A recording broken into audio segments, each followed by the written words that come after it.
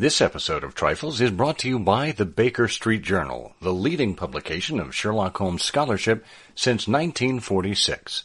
Find them online at bakerstreetirregulars.com.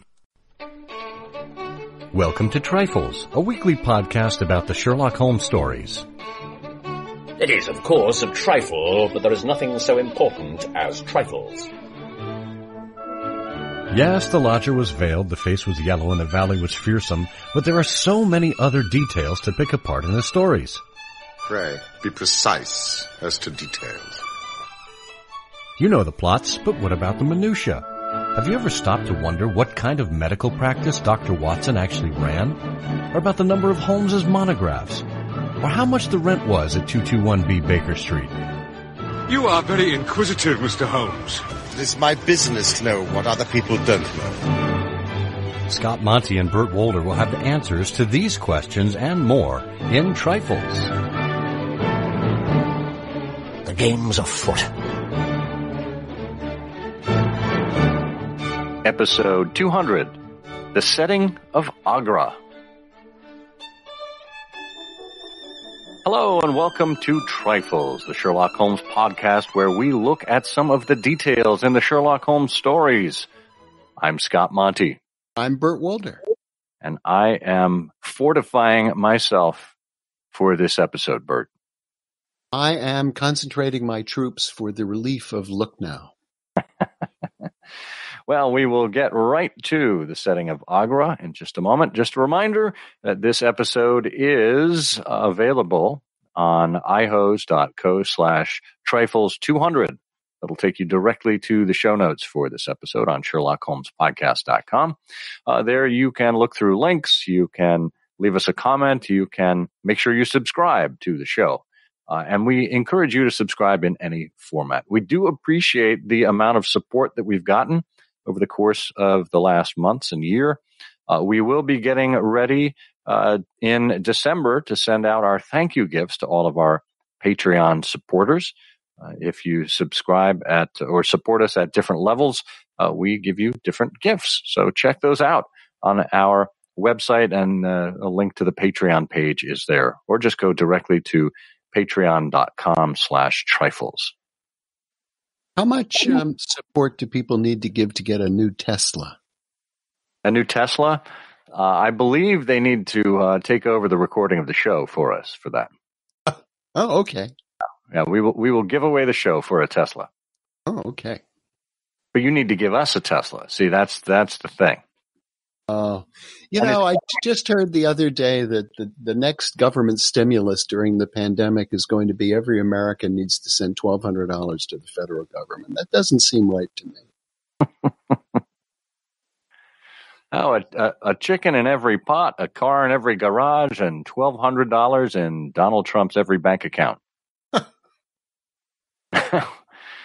Okay, well, we are here to talk about settings. You know, the last time we talked about a setting, we talked about Dartmoor and its particular appropriate setting for the Hound of the Baskervilles and how that just made it perfect. Well, let's go on to Agra, which we, of course, come across in only one story, The Sign of Four. This is where the Agra treasure comes from. I mean, who would have thought? But the description we have of Agra comes directly from Jonathan Small as he was recounting his tale to Holmes and Watson. He says, "The city of Agra is a great place, swarming with fanatics and fierce devil worshippers of all sorts. Our handful of men were lost among the narrow, winding streets. Our leader moved across the river, therefore, and took up his position in the old fort of Agra. I don't know if any of you gentlemen have ever read or heard anything of that old fort. It's a very queer place, the queerest I've ever been in, and I've been in some rum corners, too. First of all, it's enormous in size. I should think that the enclosure must be acres and acres.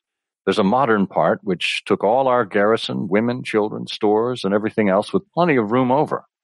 But the modern part is nothing like the size of the old quarter, where nobody goes, and which is given over to the scorpions and the centipedes. It is all full of great deserted halls and winding passages and long corridors twisting in and out so that it's easy enough for folk to get lost in. For this reason, it was seldom that anyone went into it, though now and again a party with torches might go exploring. That's a fascinating and almost Gothic description of the old Fort of Agra. It is. It's wonderful. I love those details, and it's again another hallmark of the work of Conan Doyle. He pays so much attention to, and it's because of his own reading. He was deeply affected by writers like Captain Mayne Reid, who began every chapter by putting the reader squarely in a particular environment. And so you find this coming up again and again in the stories of Sherlock Holmes. So it's a lovely collection of details, and it indicates considerable research, and it's beautifully put in the mouth of Jonathan Small. The fort of Agra is a fine Mughal fort, and I wasn't aware that it was, it shows you my own geographic ignorance, that the Taj Mahal was also in, this part of India. And just looking online, again, you've got many echoes of the description that Jonathan Small gave us. The Agra is one of the finest Mughal forts in India, walking through courtyard after courtyard of this palatial red sandstone and marble fortress. Your amazement grows at the scale of what was built here. Construction began in 1565. Additions were made using white marble. It was built primarily as a military structure, but transformed into a palace, and lovely descriptions you can find in a variety of sources. It contains a maze of buildings, as Jonathan Small told us, forming a city within a city, including vast underground sections. Although many of the structures were destroyed over the years by different people, and finally the British, who used the fort as a garrison.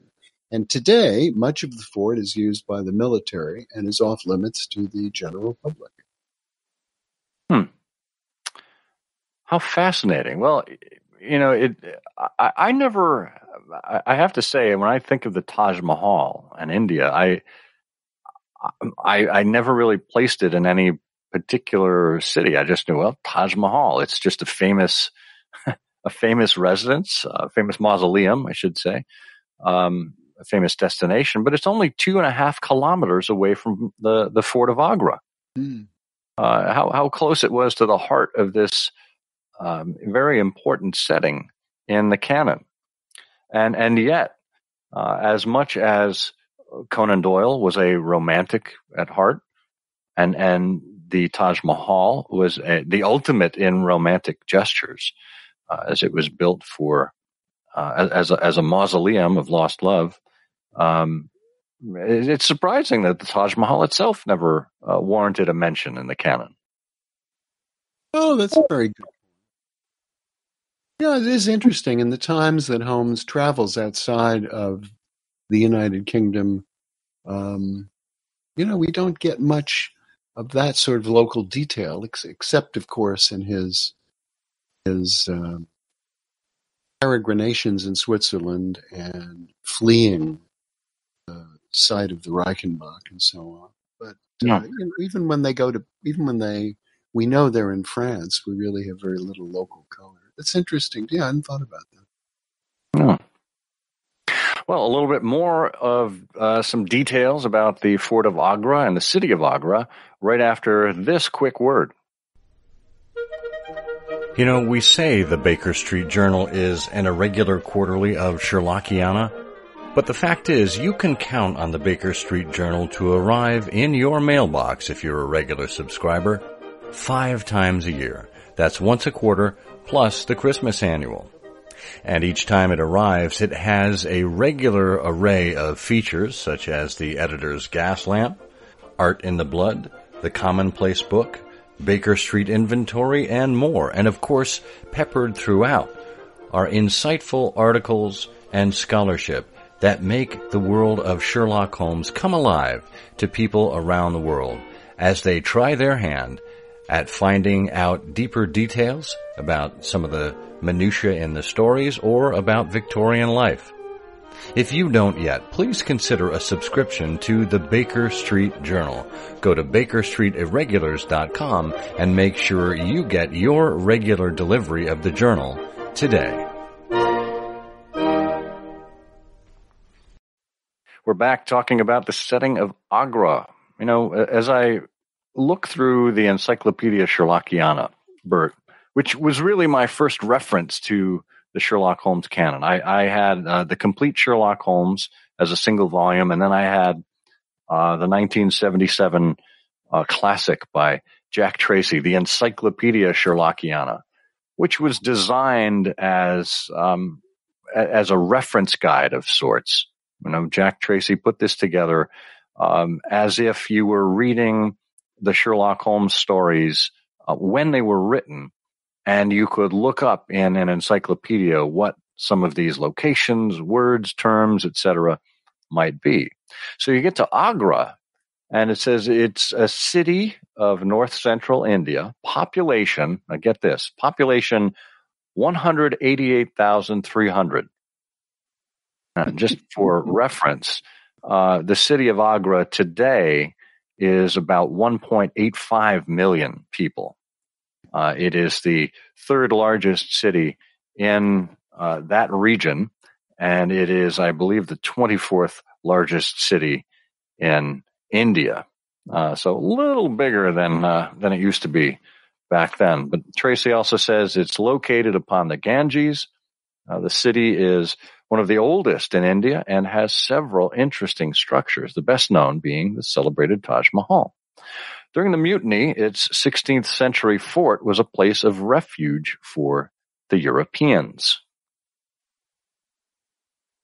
So what do we know about the 16th century and Agra? Well, fascinating. Yeah, well, the 16th century, you know, in the 1500s,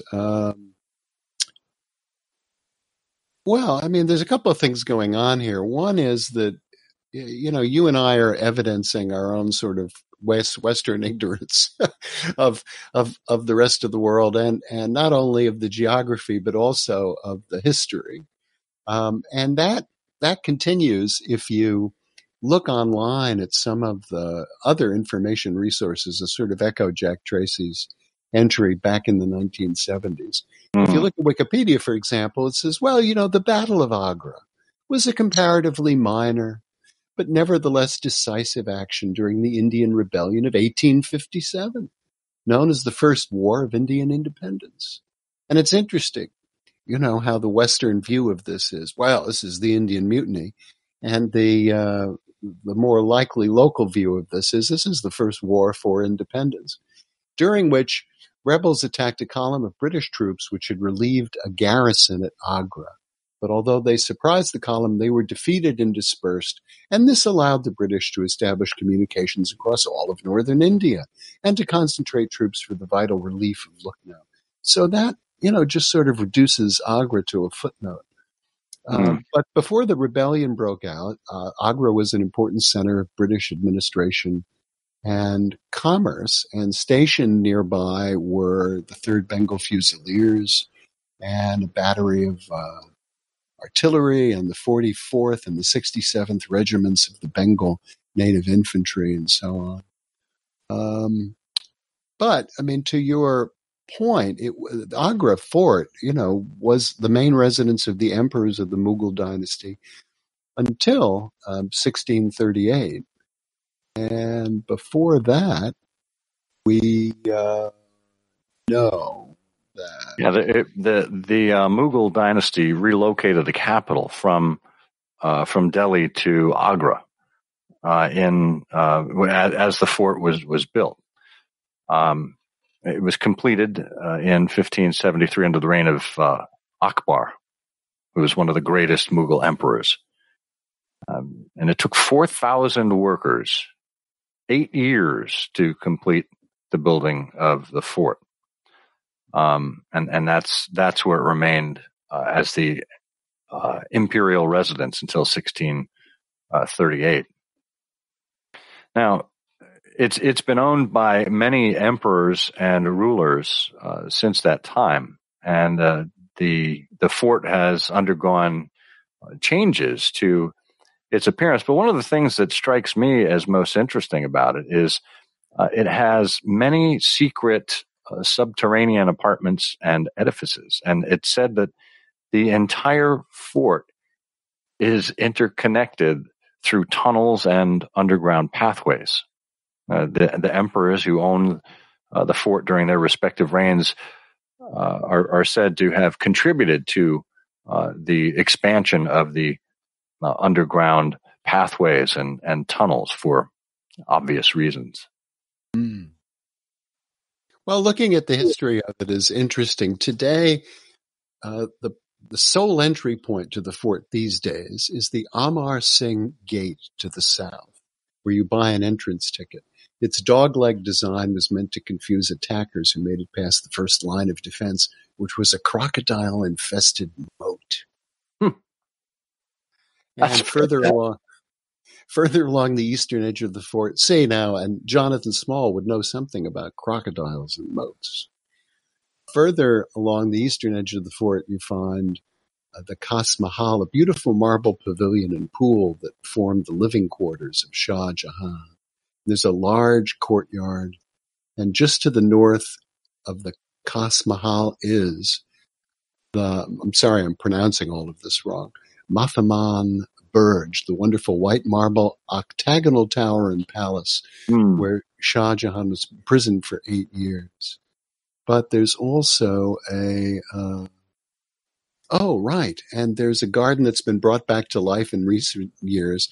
And in the courtyard is an innocuous-looking entrance that leads down a flight of stairs into a 2-story labyrinth of underground rooms and passageways where Akbar used to keep his 500-strong harem, it says.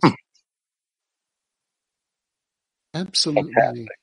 Unbelievable. Well, there are a number of architectural elements of the fort. I mean, you just mentioned a few of them. The Shah Jahani Mahal that you mentioned there is probably one of the earliest attempts of Emperor Shah Jahan to turn the red sandstone palace into white marble, which I suppose would have made it kind of that would have made the connection between it and the Taj Mahal.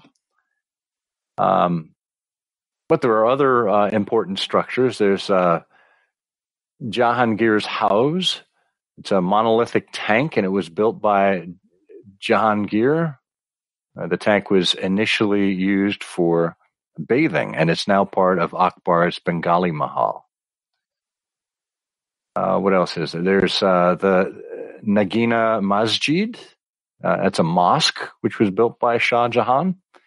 It was built using white marble only and was considered a private place of worship. There's the Ghaznin Gate, which actually belongs to the tomb of Mahmud Ghazni, one of the rulers of the Ghaznavid Empire.